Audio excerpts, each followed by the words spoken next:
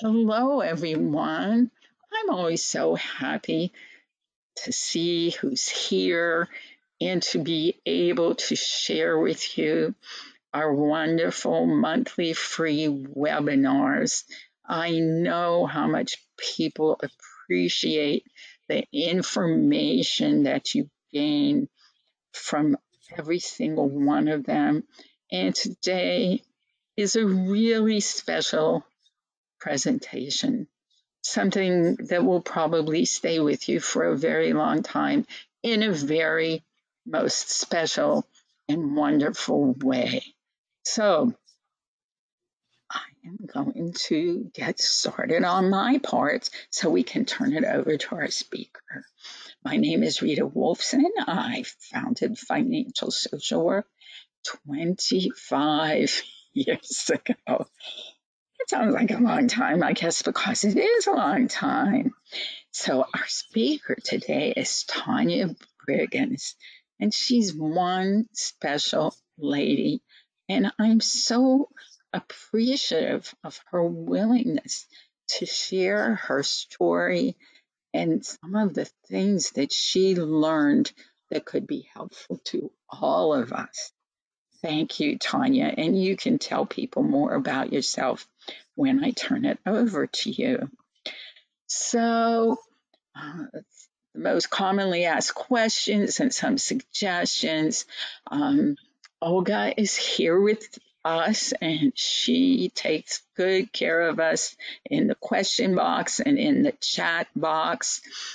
So she's going to have some messages for you. We're going to have a wonderful handout that Tanya made for all of you. We don't share the slides, but the recording will be up on Facebook and YouTube and our website in a day or so. You can type your questions into the question box and we will answer as many as we possibly can at the end of the presentation. There are no yes. Are you sharing your screen now? I am, but you're not seeing it? Yeah, can you please try again? Okay. Show screen would probably be helpful. Thank you. All right. Okay. Olga, do you think I should start over or just keep going? I think you can just keep going. Unless you think we skip anything on your slides. All important. Right. No, let's just keep going. Tanya, you're just going to have to introduce yourself further since they didn't see the slide about you. Thanks for letting me know, Leah. Okay, so there are no CEs or certificates for this very special webinar, just great information and learning. And you can see that Olga puts into the chat box if you have any problems with GoToWebinar today. I like to begin with our financial social work affirmation because I think it really captures what financial social work is about.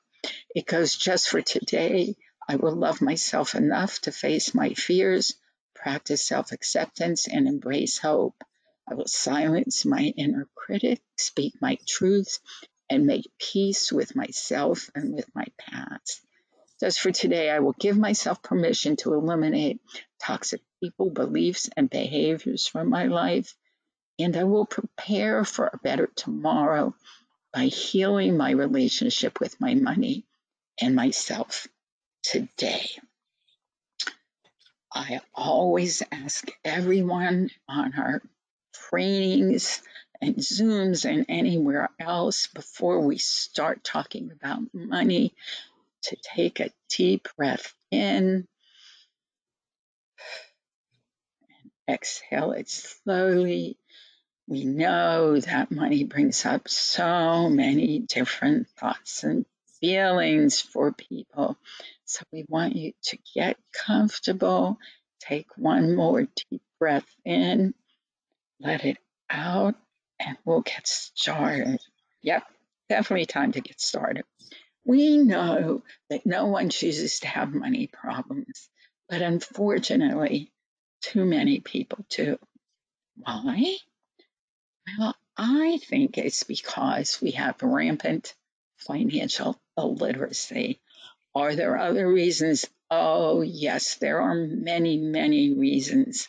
But if we aren't going to end financial illiteracy, we are only going to continue to raise generation after generation of financially illiterate men and women who just don't know how to do better. So this is what I call the cycle of financial illiteracy, where our money problems cause stress and trauma, anxiety, depression. And because of those problems and the stress and trauma, too often people choose to believe that avoiding or ignoring all of those problems and trauma is a form of financial self-care, when actually it is anything but. It's really financial self-sabotaging, because when you avoid them, you end up with physical, mental, emotional, psychological, and social problems. And by self-sabotaging, you create a money disconnect. And when we're disconnected from our money, we're ignoring it. It only, as you see in step 5, escalates all of and intensifies all of those problems and stress. And that's when things really spiral out of control. So another way of looking at it is that children watch their parents making poor financial decisions, and they don't learn anything about money in school. So they internalize those observed habits and develop limited financial literacy that is possibly and very potentially more harmful than helpful. And they grow up not knowing how to make the best financial choices. Money is always the elephant in the room. Why? Because it's still a taboo topic. Here we are, May 2022, and there really is no safe place to learn or talk about money. And the fact that financial health and wellness are about much more than dollars, cents, debt, math, and budgets. This we know because financial illiteracy is a major fact in the challenges of financial behavioral health, which is a phrase that I put together because it's so obvious how financial problems, stress, anxiety, trauma, they affect us emotionally, physically, mentally, socially, and in so many other ways. So let's take a quick look at what financial social work is, and then we're going to turn this right over to our guest speaker.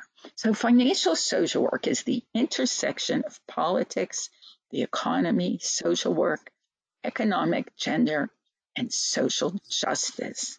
There's a lot of pieces to it, and today more than ever, there are millions of men and women who need help with all of these different areas. So we explore the financial health fundamentals. That psychosocial piece is about the thoughts, feelings, attitudes, beliefs, values, and experiences we all have around money.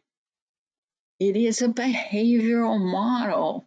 It looks at how we earn, spend, save, share, and borrow. And the reason this is such a huge and important piece is because until and unless behavior changes, nothing changes. which is why I said earlier that it's about so much more than dollars, cents, debt, budgets. You've got to look at that behavior. So the hard core of financial social work is about healing our relationship with money and our relationship with ourselves. So that's self-discovery, self-care, self-healing. And it's about recognizing and taking ownership of our own financial futures. Financial social work model is interactive, reflective, and strengths-based. It's educational, motivational, and supportive. It is definitely holistic, multidisciplinary, and healing. It has a strong hope component. It has a long history of being helpful to professionals and to their clients. And it works beautifully individually with clients or with client groups.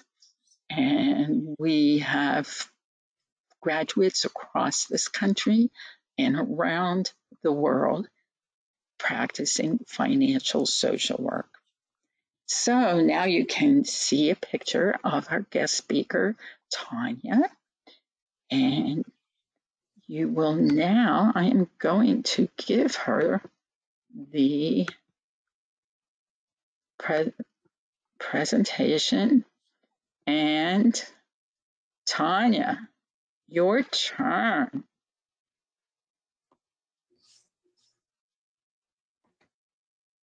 Perfect. Hello, can everybody hear me? Hope Yes. you can. Thank you all so much, and thank you, Rita, for the invitation to present this webinar today. And good afternoon. I'm very humbled that you've asked me to do this, and I will do my best to give the participants useful information. So my name is Tanya Briggins, and I'm a licensed social worker with the state of Alabama. I received my bachelor's and master's degree in social work from Alabama A&M University. And I have been in this field for over 20 years. I spent 12 years investigating child sex abuse crimes as a forensic child interview specialist. And then I spent a year doing psychological and psychosexual evaluations in Georgia. And then I spent 10 years doing in-home therapy for youth on juvenile probation. Currently, I'm the program manager for the Launch Program, which is a program designed to assist out-of-school youth from the ages of 16 to 24 in getting their GED. So I've had some great opportunities. So you see on this slide here, you see a picture of the United States, and you see a big pink ribbon. And for most that understand that pink ribbon is a symbol for breast cancer awareness. And the focus on today's information will be geared towards breast cancer and the emotional and financial cost of that particular cancer. So why is this webinar important for the future? And you see some topics listed here, and I'm just going to go over them real quick, just going to dive right in. The emotional and financial cost of cancer, why this is important. Some of the key points are the emotional and financial trauma of a breast cancer diagnosis, the implications that compound the financial burden, preparing the unexpected, which is critical illness and subsequent policies, savings and loans, turning it all over, and then some tips to reduce emotional and financial stress to improve physical outcomes and treatment.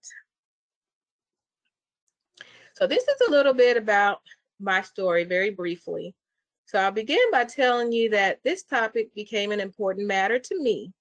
I was diagnosed with breast cancer in October of 2020, right in the top part of the pandemic.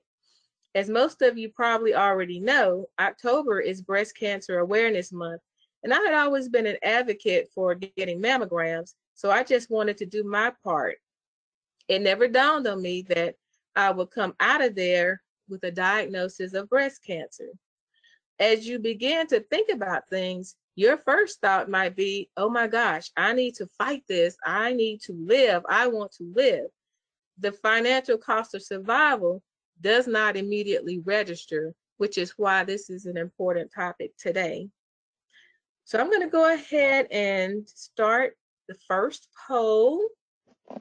You wouldn't, Rita? I'm here. Go ahead. Show them your next pretty slide and I'll open the poll. Okay. So That's how much pretty. does an average mammogram screening cost?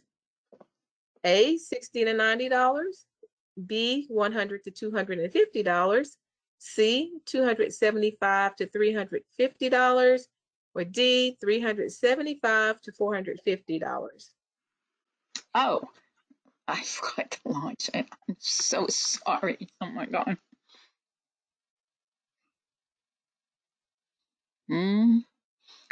I told you, Tanya, we have a great group. They're all voting.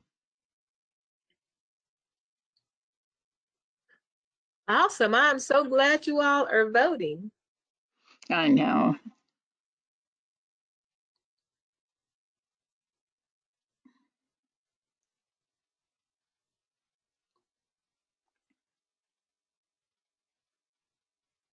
Okay.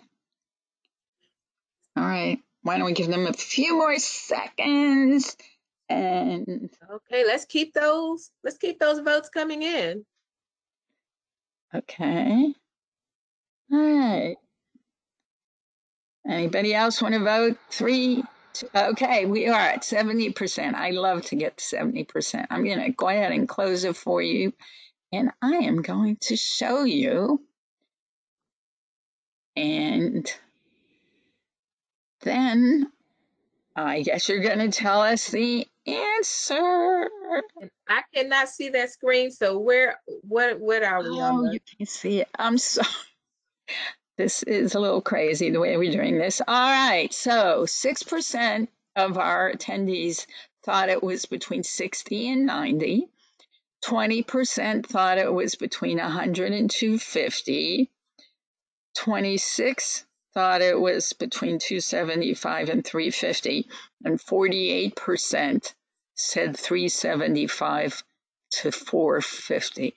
So I will hide that. And you can keep going. Okay, so thank you all so much for participating in the poll. And the answer is actually B, $100 to $250. So I know that may seem shocking to some, but when you look at out-of-pocket costs that may be associated with mammograms, that is an average cost. Now, sometimes it could be higher depending on where you are and what type of mammogram you have, whether it is a 2D mammogram or a 3D mammogram. I think most of the time, the 3D is the preferred one now, and those may be a little bit higher. And in the past, they have asked for money up front, copay, in order to do that screening. So thank you all so much for participating in that. And so we're going to move on to the next slide. And it says, you've been diagnosed with breast cancer. What happens next? So about 1 in 8 women will develop invasive breast cancer over the course of their lifetimes. Early detection and better treatment have dramatically improved survival rates, but the cost of treating breast cancer is higher than any other malignancy. And this is according to the National Cancer Institute. And we'll come back to that in just a minute. Cancer as a whole is considered a chronic illness. Although many people are living much longer thanks to medicine and treatment options, this is the point where it becomes chronic care. And it does not take long to exhaust funds when you have a chronic illness. And anybody that has a chronic illness would know that and understand that. Treatment for chronic illness can be expensive, not just for a short period of time, but over a very long period of time. So let's look at financial burden of breast cancer. Breast cancer is costlier than any other cancer. The cost of treatment and follow-up care can be a financial strain for a number of people and their families. even when you have good health insurance. More than half of people diagnosed with breast cancer face financial hardship. In 2020, medical expenditures for breast cancer were projected to reach $16.5 billion, and that's more than colorectal cancer at $14 billion, lymphoma at $12 billion, more than lung cancer at $12 billion, and prostate cancer at $12 billion. Isn't that interesting? I think many people didn't know that breast cancer was such a high cost cancer. So as we look at the next part, cancer produces a recurring burden each year, and it's sometimes difficult to rebuild. So even a $2,000 bill and spending can cripple people over the long term. Many times aggressive treatment options are needed. However, the aggressive treatments such as chemotherapy, and some of you may have heard of Herceptin, they produce a new set of health problems. That means additional copays and deductibles from secondary conditions. I know with Herceptin, people can take on heart issues. And so every 3 months during treatment, you have to have what's called a mother scan. And that's another bill that you have to pay. But that is important because that tells you what your ejection fraction rate is for your heart, and to make sure that you can even continue with treatment. So all of those bills began to stack up for those secondary issues. I'm going to go on to the next slide here.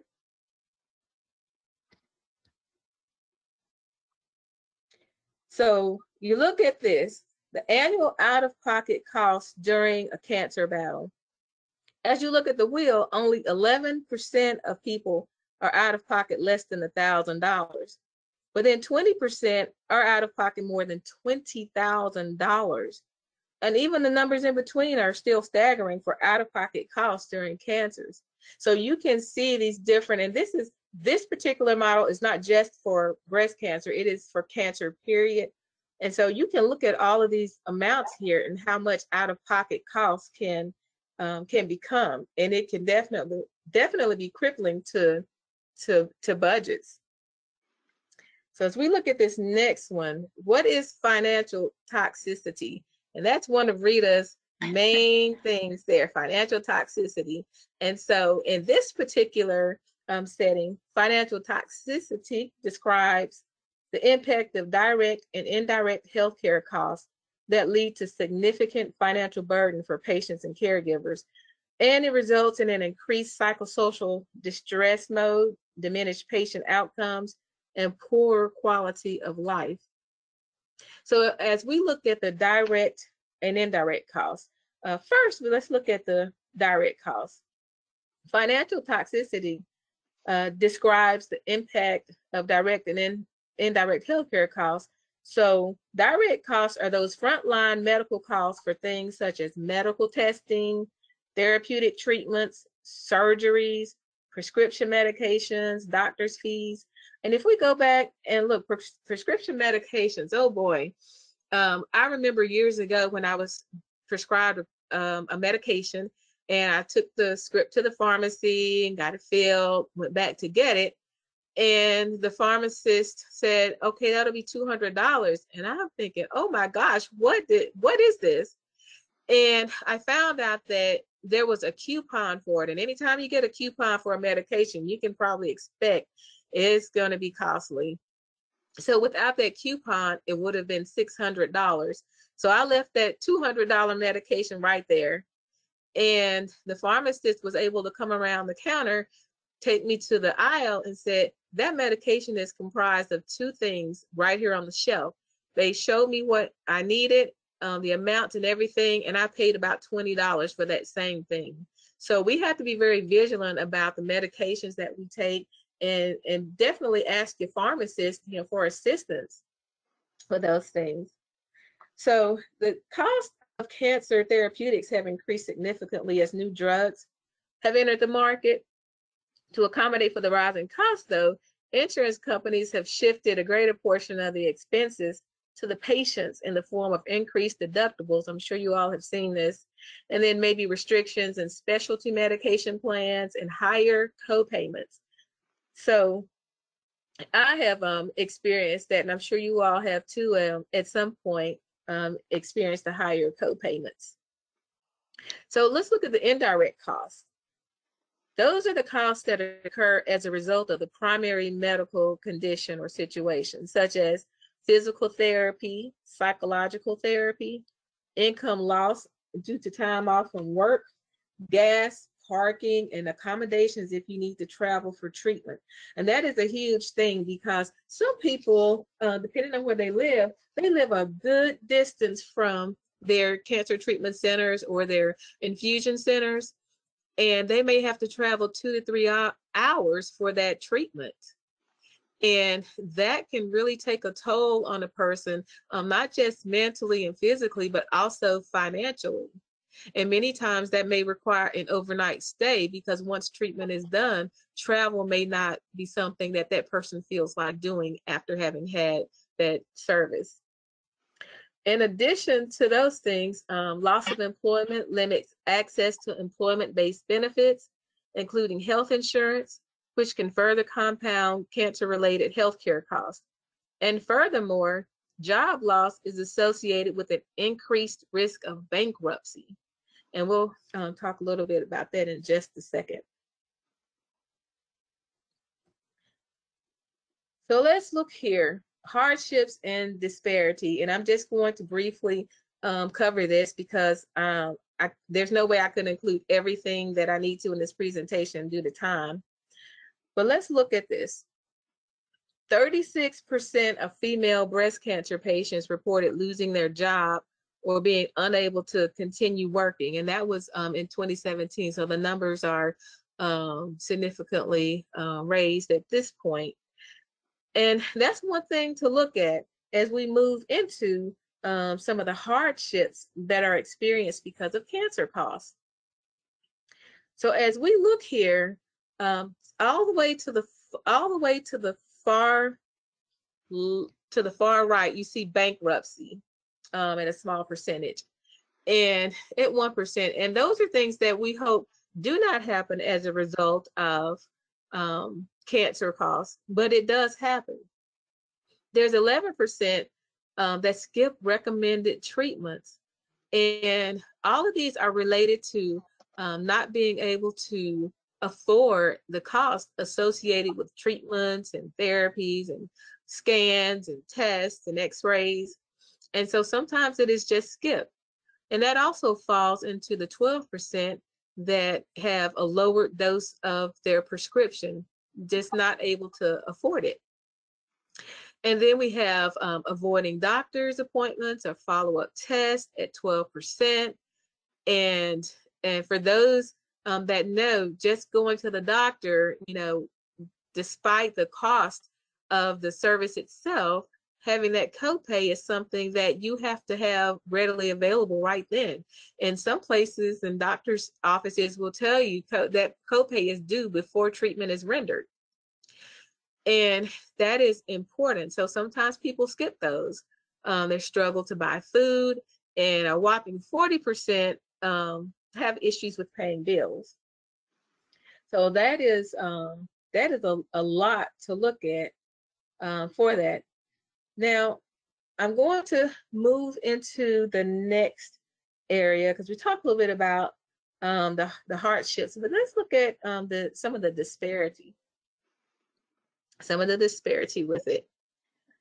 So now, according to the Centers for Disease Control and Prevention, women of color with breast cancer often have worse experiences than their white counterparts.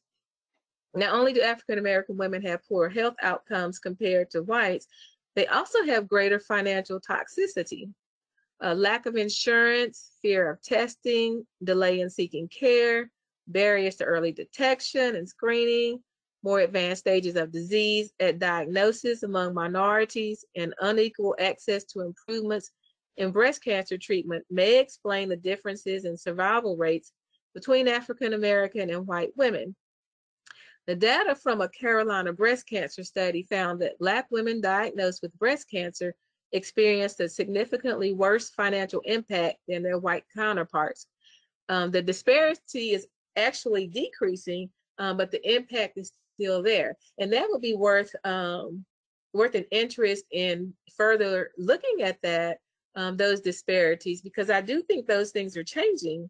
But I would like to know more about that. So as I move forward, I'm going to be investigating that a little bit more and looking at those disparities and see how the trend is moving. So as we look at this, the adverse financial impact of that, and you can see the disparity here in the numbers. So any negative financial impact, 40% and 59%, decrease in income, 35 to 49, financial barrier to care, 11 to 24, transportation barrier to care, 3 to 14, lost job as a result of cancer, 6 to 14, and then 1 to 5 and loss of insurance. So you can see that those numbers are very different, and I'd like to look more at those in the future and see how that trends. So we know that this disproportionate financial strain may contribute to higher areas of stress and lower treatment compliance and worse outcomes by race. So we've talked a little bit about the financial piece of it, and I'm going to move over a little bit into the implications that further compound the financial burden. So as you can see here, here's some implications that further compound situation. Co-payments for doctor visits, physical and occupational therapy visits, complementary and integrative therapy visits, emergency department visits, hospitalizations, lab workups, x-rays and other tests, wellness resources, i.e. gym memberships, lymphedema healthcare needs, such as compression garments, medicines or other health-related products, and health insurance premiums if paid out of pocket. So about half of people diagnosed with cancer face financial hardship because of their diagnosis. For people who develop lymphedema, the healthcare costs can be even higher. So lymphedema is an abnormal swelling that can develop in the arm or the hand or breast or torso as a side effect of breast cancer surgery or radiation therapy. As part of my surgery, I had 2 lymph nodes removed in my armpit. As a result, I developed some mild lymphedema in my upper arm. So let's say you drive down a road every day, and then suddenly one day you come to a familiar part of the road, and there you find a detour sign. You find you have to go around in a different direction in order to make it to your destination. This is the way lymphedema behaves in the body. The path that the fluid travels now has to be rerouted to other areas, and the detour is like the swelling point before it finds another route.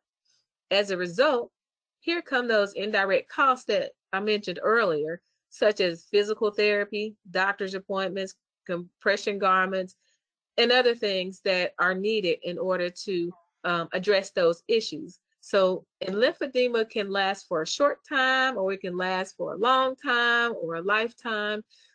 You never know how that will affect you. And so, there's ongoing treatment that can be needed for that particular issue. So I'm currently dealing with some of those things. There's a copay each time I go for therapy, and I ended up with a $400+ medical bill that I didn't even realize was mounting on the side. It was almost like it was in hiding, but maybe really not. So when I step back, and if you look at the blocks, going back here for emergency department visits or hospitalizations, for anybody that is in treatment, if you have a fever of 100.4 or higher during your treatment, such as chemotherapy, you are required to go to the hospital. You're required to go to the ER and contact your oncologist, because that could be a sign of infection. So they would want that assessed. And that could in turn turn into a hospitalization stay because you don't know what exactly is causing that fever to go that high. So if any of you have been to the ER before, you know just going to the ER, that is a bill that has to be paid. And anybody that peeks in that door and comes right on in that room, there's a cost for that. The ER doctor, the ER physician, if there is any type of surgery involved, all of those things add up, and each doctor is to get paid for that service rendered. So those bills can quickly mount up. So let me go to the next part, because we've talked a little bit about the financial and some of the implications of that, but let's look at some of the emotional part of it. If we could launch the next poll, please. Okay. Let's do this. Oops. Sorry. All right, share. All right, what percentage of women experience PTSD after a breast cancer diagnosis? Okay, people are voting.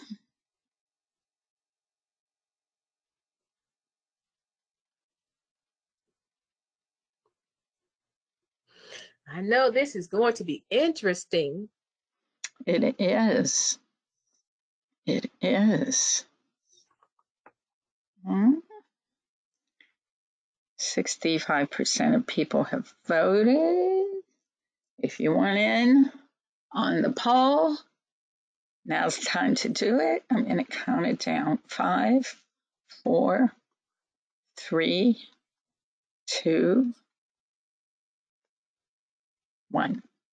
We will close it and share it. Okay, and you said you can't see it, so I will tell you. Okay, PTSD percentages, 45, wait a minute. Wait a minute. Okay, so I'm having trouble reading this. Olga, help me out here. Yeah, 45% voted 13%, Okay. 65%, 70 33%, and 80 14%. Okay. Thank you so much. 5%. So believe it or not, 80%. It is 80%.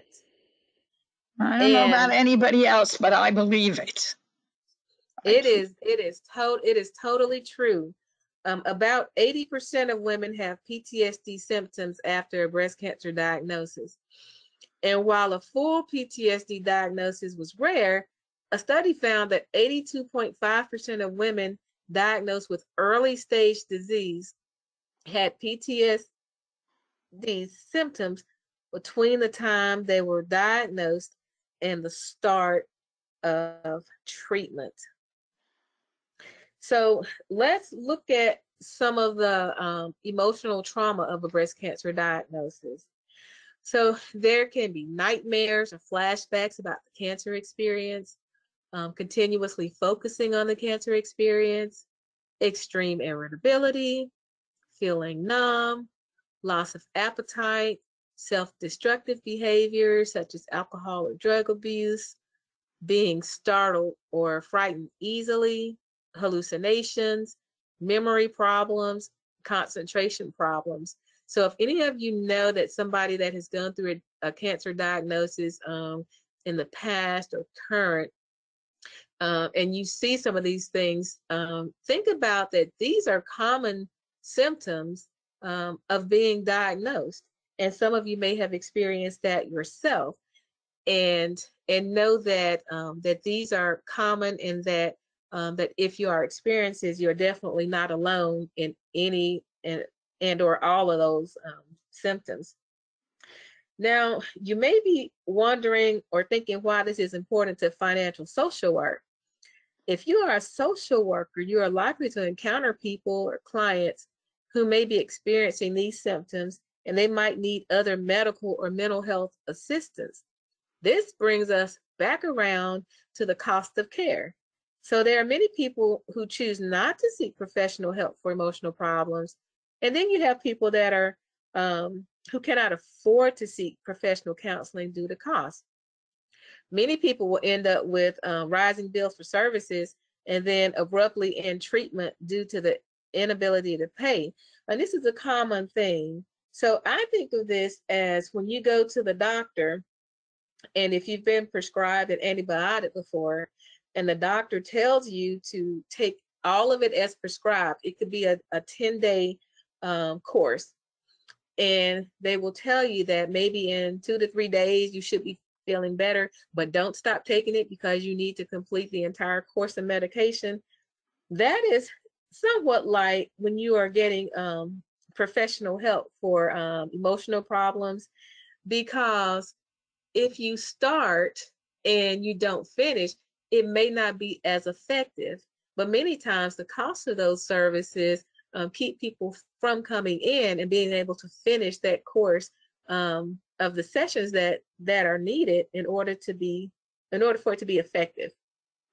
So those are things that we would like to look at more as far as cost and how to receive services, and there'll be a resource list at the end. So let me go to this next one, critical illness. I don't know if any of you have heard of this before, but critical illness insurance. Do I need this? So as the average life expectancy in the United States continues to increase, insurance brokers are finding ways to make sure that people can afford the privilege of getting older. So critical illness insurance was developed in 1996 as people realized that surviving something such as a heart attack or stroke could leave a patient with a humongous stack of medical bills. And even with medical insurance, just one critical illness, as I mentioned before, it can have a tremendous financial burden on a person and their family. Critical illness insurance can pay for costs not covered by traditional insurances. So some people have chosen higher deductible health plans, but they can be tricky if a serious illness arises because there would be more money to pay up front. So typically how the critical illness insurance plans work is that you pay monthly for the insurance, and then it can be deducted from a paycheck or some other means such as debited from an account. And what happens is whatever amount that you have been approved for, the insurer will receive a lump sum to cover those costs.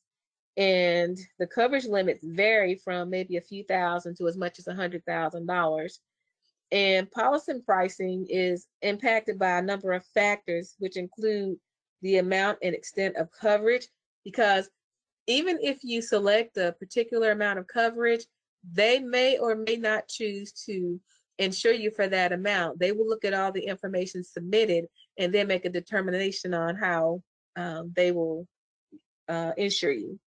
So they look at the sex, the age, and the health of the insured, and they also look at family medical history. And I'm going to go ahead and move to this next slide here. So here are some of the things critical illness insurance provides. It provides the benefit if you experience one of the following medical emergencies. So it could be a heart attack, a stroke, organ transplants, cancer, coronary bypass. And then why are those things important? Why is it important? Some of the it says here it can pay for critical medical services that might otherwise be unavailable. It can pay for treatments that are not covered by a traditional policy. It can pay for daily living expenses, enabling the critically ill to focus their time and energy on getting well and not on paying bills, working to pay bills. transportation expenses, such as getting to and from treatment centers, retrofitting vehicles to carry scooters or wheelchairs, and installing lifts in the home. Terminally ill patients or those simply in need of a restful place to recuperate or to use the funds to take a vacation with friends or family. Now, I will tell you this, and this is just my own story. I looked into getting a critical illness policy when I first started my job at my current job, and I've been there 12 years. And initially, I did not, well, the agency did not have that ability to do that, but they had someone come in, and I chose to go ahead and purchase a critical illness policy and an accidental policy. The critical illness more so because of a family history for me with my mom having had breast cancer. So I thought, well, I don't think that's going to be me, but I'm going to go ahead and purchase it anyway. So I purchased it, and after a few years of having it, I thought about getting rid of it. And I actually went to HR and said, I'm thinking of taking this off. You know, I'm paying into it and I'm not really using it. And the HR person said, why don't you think about keeping that, you know? And I said, well, I'll go ahead and keep it for a little longer. And I am so thankful and grateful that I did, because when I was diagnosed, my first thought was, I wonder if this critical illness policy that I purchased, I wonder if it will help. So I did my homework, did my research, and I called them, and they were like, yes, we can help. And so long story short, I was able to get the maximum amount of the policy that I had purchased, which was $10,000. Now, most people think that, and this was through AFLAC, and of course there are other systems because now we have changed over to Mutual Omaha, but there are policies that can actually help you do that. So if you have an opportunity to pay into that, it is not extremely expensive. And I would suggest that you consider that, because you never know when you may have any of those issues and can be assisted through those policies. So here's some other ways to help keep costs down. There are medical assistance programs authorized under the U.S. Social Security Act. Medicaid is funded by the state and federal governments to provide health coverage to low-income individuals and those with disabilities. And then there are clinical trials. That's an affordable way to access the latest breast cancer treatments.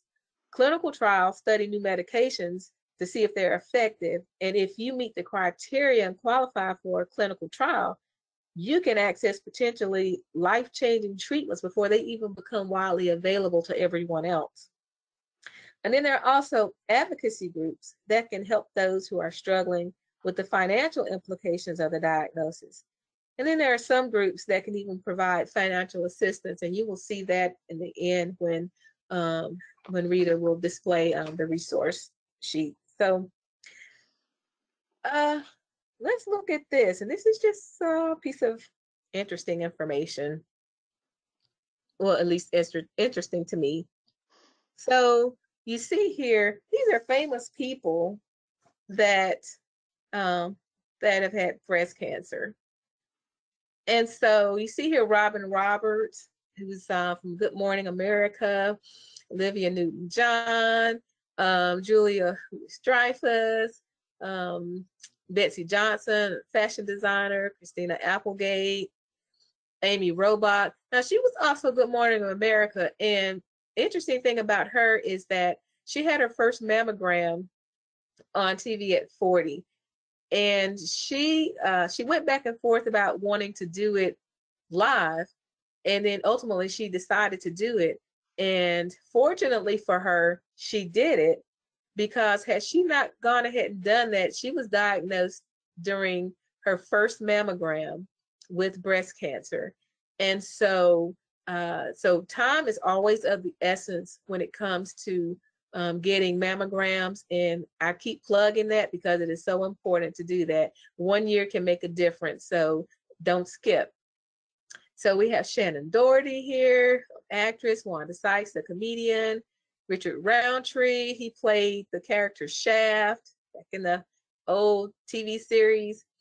And then we have Peter Criss, who is with the band Kiss, and Ernie Green, who was a fullback football player, and then Montel Williams. And one interesting thing about Montel Williams is that he was diagnosed with breast cancer, and he had a double mastectomy. He went through chemotherapy, all types of treatment, and finances may not have been an issue for him, but he went through all of that treatment only to find out later that he never had breast cancer to begin with. It turns out what he had was a torn pectoral muscle. Did you all imagine going through all of that only to find out it was a torn muscle? I know there are some days, you know, with cancer patients, you wish that would be the case. Oh, it was just a torn pectoral muscle. So we have to be very vigilant in our looking into ourselves and what we need to do for ourselves. Be an advocate for your own health. Be engaged in what is going on with your treatment. Make sure you are looking at all of those things and what's going on with your body and the cost of what is going on. So I'm going to move to this last slide. There's no way I could tell you everything I wanted to tell you in the time that we have. So let's look at, let's see. Okay, 6 ways to help manage stress after a breast cancer diagnosis. 1 is to partner with your doctor and get the support you need. It can be stressful not having all the information you need to make decisions about your health, but partnering with your doctor to ask questions and get information about treatment can reduce stress about the next steps. 2, tell people in your own timeline. Give yourself time to process, especially in the beginning, because you may need to prepare yourself for the emotional responses you may receive. I was told that prepare yourself, that there may be people that you know that suddenly they don't or may not want to have contact with you after knowing about your diagnosis. So those are things you have to prepare yourself for and process. 3, seek out a support system that works for you. Having a strong support system can provide comfort that may not work the same for everyone. So a good support system can be family or your friends, and also include your medical team. And opening up in a group setting may be difficult for some people, but then for others, it may help to know the stories of others who have been through the same type experiences. So be mindful of what it is that is important to you and how that works for you. 4, do things that make you feel good, but let yourself feel all your emotions. Give your body plenty of rest and physical activity, as this can be powerful in managing anxiety. 5, get help navigating work during treatment. If your job will be affected during treatment, it's important to have an honest conversation in the workplace. Touch bases with your HR department to have a confidential meeting about what steps to take that can assist you during the process. And then 6, minimize money stress, and that's easier said than done sometimes.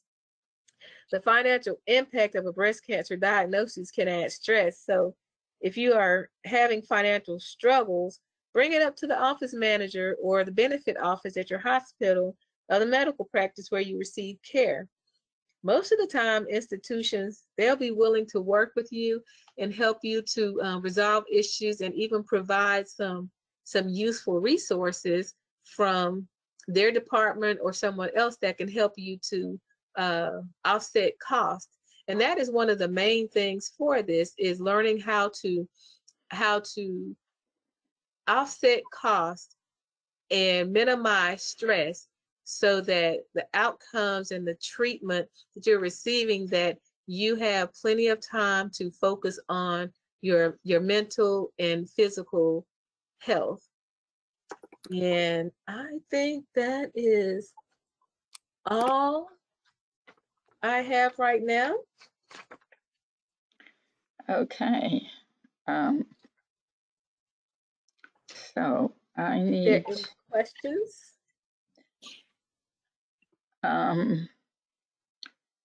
give me 1 second and we'll see if we have questions. I am going to finish up before we do Q&A. Okay, so I am the presenter. Okay, Tanya, that was just wonderful. Thank you so much. You're welcome. Oh, wow. I just want to close by letting people know, reminding you that we know that no one chooses to have money problems, but most people do. The good news is that no one can or needs to know everything about money, but everyone needs to know certain things about money. And as I think Tanya showed us, with a cancer diagnosis or some kind of long-term illness, we have to learn about those specific areas, and those become the things that you need to know about. Most importantly, I try to always emphasize, just as Tanya, as you're always talking about mammograms, I like to remind people that we really need to teach children about money to help them be successful in the future. I just want people to know that next month's free monthly webinar is on couples and money, creating an authentic financial partnership. And then July is financial problems and suicidality. We also have wonderful essays on our website written by financial social workers if you'd like to read them. We also have quite a few free ebooks that you can download. We also have a partner program. If you refer someone to financial social, you get a $50 referral fee, and the person making the purchase saves $50. It's simple and it's open to everyone. And all you have to do is click on that red $sign on the Financial Social Work website. So the Financial Social Work certification is self-study and self-paced. It's 6 months that our students have to complete it all, but most finish it in 3 to 4. It includes all of the materials plus the final exam, and the certification renews every 3 years. The workbooks are really beautiful. They're heavily psychosocial. They're very interactive and reflective. And it includes 20 CEUs from National NASW. It also includes a monthly Zoom meeting that we invite all of our students and graduates to. And we do have a Facebook and LinkedIn group for financial social work. We call it our Financial Social Work Professional Network. And so if you look at the handouts in the box in the upper right-hand corner, Tanya put together some great information, and you can download that and have that available. Olga, do we have any questions? Yes, sure. So, Tonya, can you please talk about the racial disparities of the emotional cost of those who are diagnosed with breast cancer? Is the first part of question, and second part, is there a state-by-state depiction of these disparities?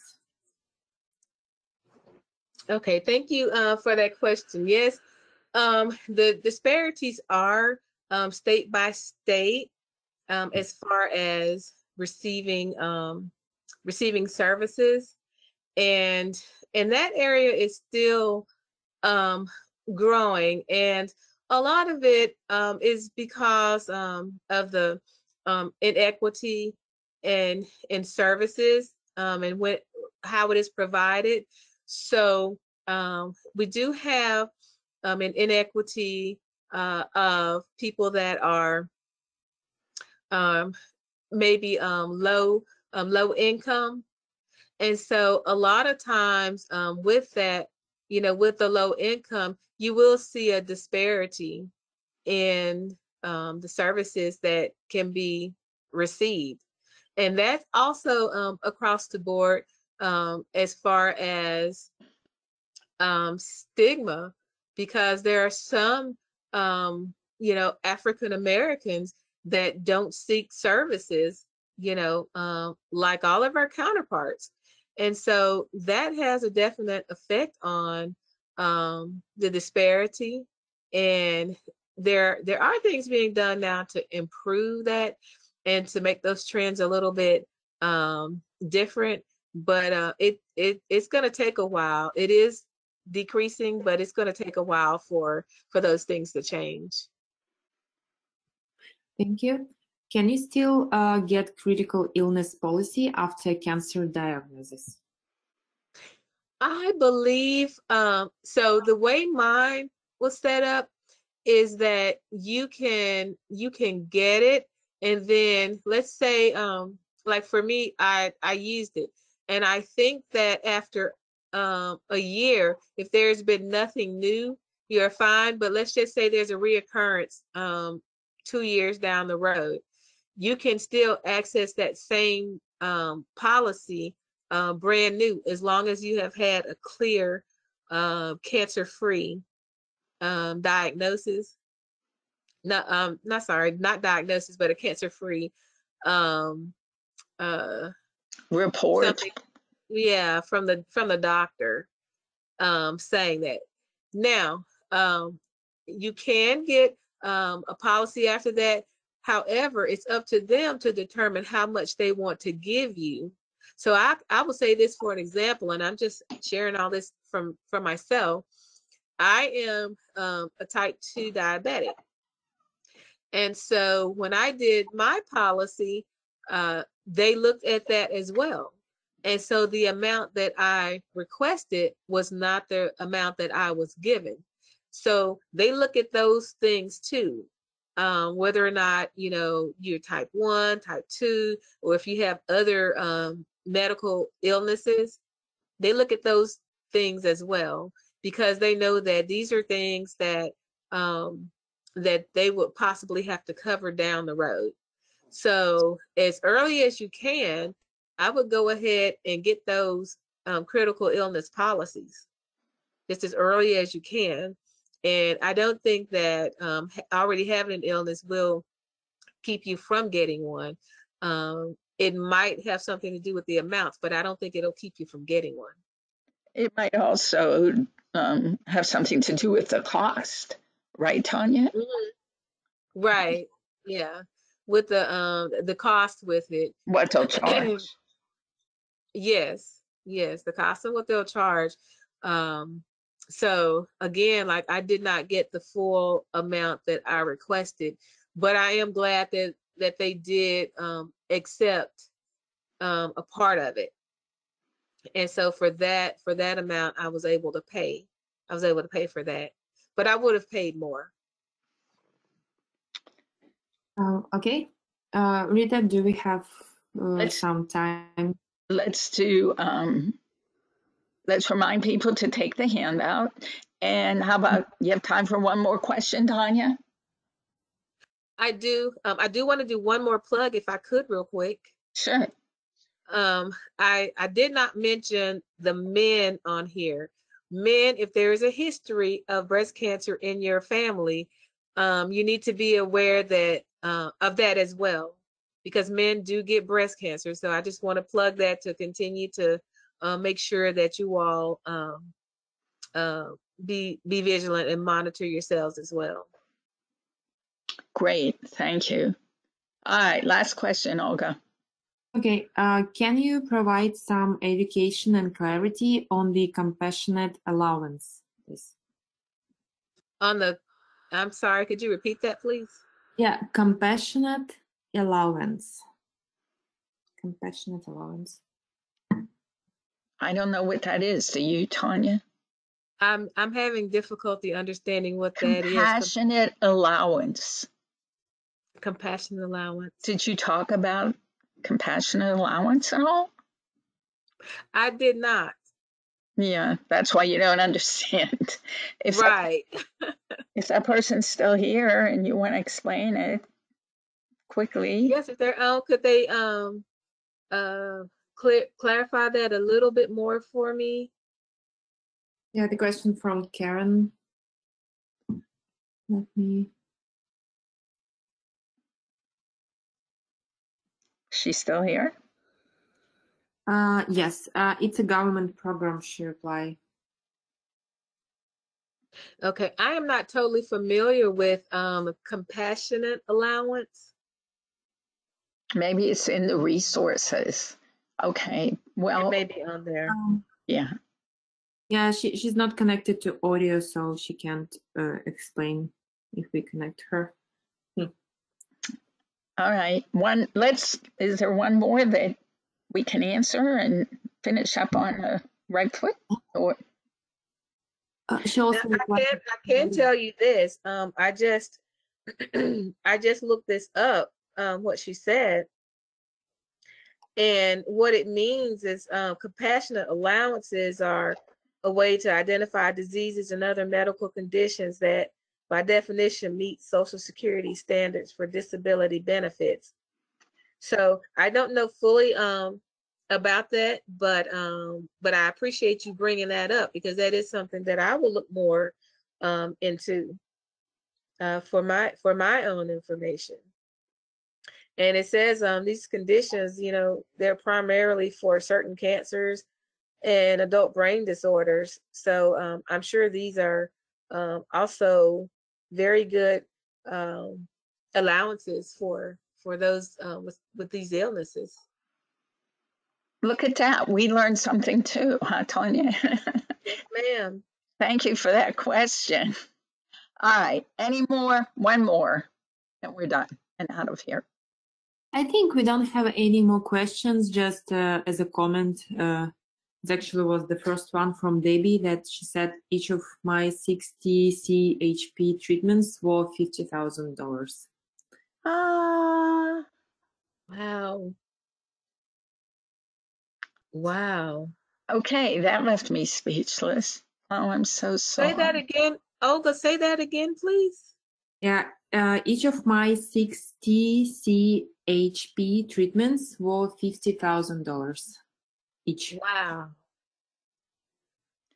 I can tell you the costs are astronomical. And another, piece of transparency is that the first surgery that I had was $130,000. And the second one that I had to have was $160,000. Wow. And so when you start looking at all of those, and these treatments, they're so expensive. They're just so very expensive. And that's when you come back to having to choose between treatment and other things that you need for living expenses. I mean, to pay for a mortgage or rent, or food or other bills that you have. And that's where that stress comes in, with the financial burdens of it. Wow. Okay. Financial and emotional costs of cancer. I think we covered an awful lot in a very short period of time. And I imagine, Olga, that a lot of people have written in chat to thank Tanya, because this was very special. Tanya, you were terrific. Thank you, thank you, thank you. Thank you for inviting me, and I appreciate it. Well, I look forward to working with you again, Tanya, and I look forward to having all of you back on one of our future monthly free webinars. Everyone take care, stay healthy, and be well. Bye Thank now. you. Thanks, Tanya. You're welcome. Bye-bye. Thank you, Olga. Thank you. Thanks, everyone. Okay.